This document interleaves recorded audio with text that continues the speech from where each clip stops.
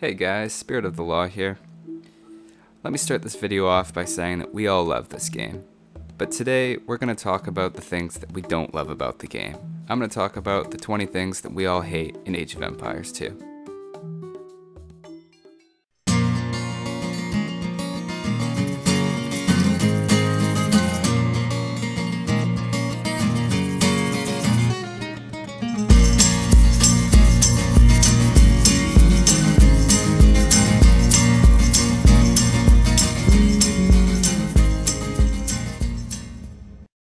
Let's start off with the moderate inconveniences.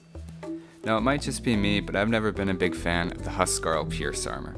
6 Pierce Armor in the Castle Age before upgrades is a little bit overpowered. Now I'll admit that's not much to complain about, but we're just getting started. Next on our list is farms dying, especially if a lot of them do it at once. I don't know if it's the annoying sound or the fact that the villagers are idle. Maybe it's that I have to stop being an awesome general to go back and reseed my farms, but something about it just irks me. Number 18, getting housed. We've all done it, we all hate it. We've all made that signature, when it happens. You know what I'm talking about. Try building another house. Number 17 is when you send a villager out in Arabia to build a forward barracks, or go out and build a wall in Black Forest and they're killed by wolves. The wolves don't even eat them. Look at them, they're just standing there. Number 16 is usually your own fault when it happens, but sometimes lag can do it too. It's when your villager luring a boar gets killed by the boar. Out of my way, pig! That's easier to swallow than the wolves, because at least the villager shot the boar first. Still makes you feel like a newbie. There's another alternate version of this as well, where the lure gets back to the town center safely, but the boar still kills one of the other villagers. I die for England. Number 15 on our list is forgetting to research murder holes. Because you know, whoever's in there shooting arrows can't drop rocks or anything. Stone, please. Number 14 is trebuchets. And this goes for anything else that has a longer range than the castle. The French are attacking our castle. Feels kinda cheap. Next, we're gonna look at the serious annoyances. Number 13 is bugged maps. Admittedly, this doesn't happen all that often, but when it does, it can be pretty annoying, and it can be in the form of gold boxed in by trees, it can be boar or deer not spawning. There's lots of ways that this can happen, and every time it's annoying. The next on our list doesn't happen as often now in the Forgotten Empires expansion, but it used to happen sometimes, and that's losing to a wonder.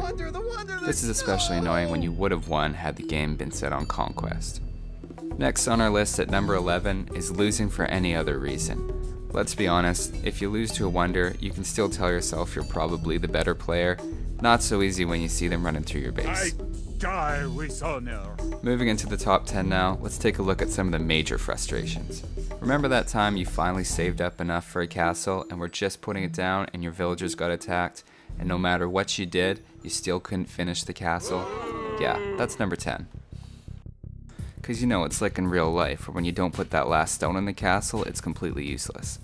To add insult to injury, deleting the castle basically gives you no stone back. Number 9 can either be done by you or your ally, and it's when suicide units open the gates. What is this? On the other hand, it might be kinda cool if there was like a bribery aspect to Age of Empires and if they worked that into the game. But anyway, as it is right now, it's just annoying. Now number 8, you can argue, is just part of being a good player, but I find it super annoying, and that's when your infantry gets killed by hit and run tactics. Coward.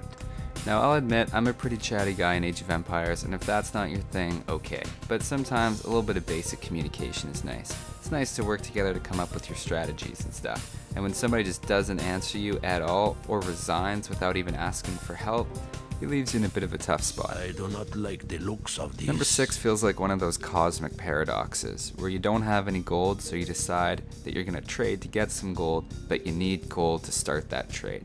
So you need gold to get gold. That's kind of annoying when you don't have any. Gold, please. Still, it's not quite rage quit worthy, and that's what we're going to talk about right now, the top 5. Now a lot of people might think that this should be number 1, but really I got some more good ones coming up. Number 5 is lag. People really need to stop trying to play Age of Empires on their TI-83. Sure, blame it on your ISP. At least with lag, if you can wait the other guys out, they'll probably resign and you'll win, hence my 1660 ELO. It is good to be the king. Number 4 is fighting uphill. I know what you're thinking, that's part of the game, that's part of the strategy. No. When you have an equal size army and you get your ass handed to you, that sucks. Run away! Run away! I don't know why you can't just stab their ankles or something. Number 3 is when you're getting a little bit wild with your clicks and you accidentally delete your castle. Seriously, if you try to delete your castle, there should be a little window that comes up that says, "Are you sure you want to complete this action?"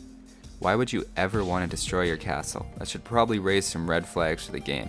This is especially annoying if you could have used your castle 5 seconds later. That still doesn't compare to number 2. If you've ever played as the Persians, you've definitely made war elephants before. They're like tanks with tusks. It's crazy. And if you did make them, you probably rage quit when the other guy converted them all. You convert an elephant's religion and it switches sides? That doesn't make any sense. And now, not only do you not have your elephants, he's got them. Quit touching me! And you'll be seeing him again real soon. And finally, we've come to the number 1 thing that we all hate most in AoE 2. You all know what it is, you don't have to wait for me to say it, but I will. It's a hole in the wall.